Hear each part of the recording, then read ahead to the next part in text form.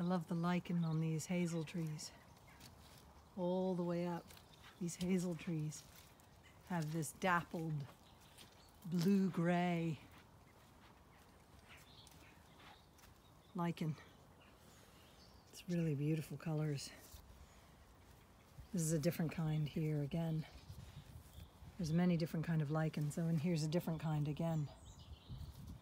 Many different kinds of lichens. And the hazel catkins are beginning to come. It's early. They're very tight, but they will soon be dangling down. The most ancient form of pollination. The wind is the pollinator for hazels. An old lady.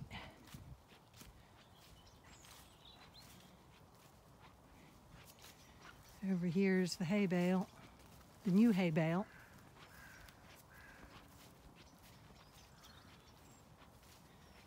I spread out the old hay bale,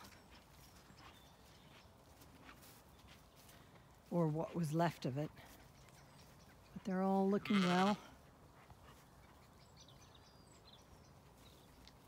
having their December feed.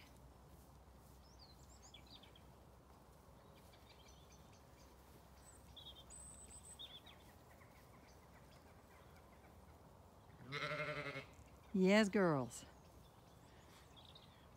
And guess who's the one standing up on the ridge trying to pick out the best bits?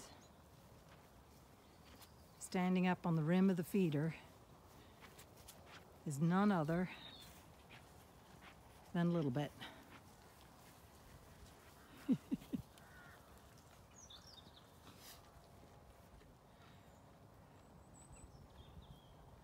Munching away happily, where she thinks nobody else can get the best bits but her.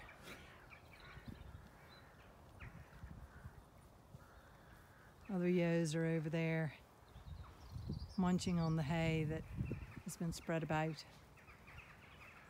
No hay is waste hay.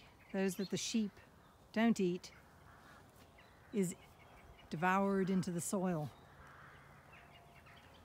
So it becomes organic matter as it descends into the soil, drawn in by the insects, bugs, beetles, worms, and all kinds of life that's in the soil. So it's all beneficial. I don't buy fertilizer. I allow nature to naturally do its fertilizing with my help. Sheep manure, urine, and hay. And apples, wind-fallen apples that the sheep don't eat.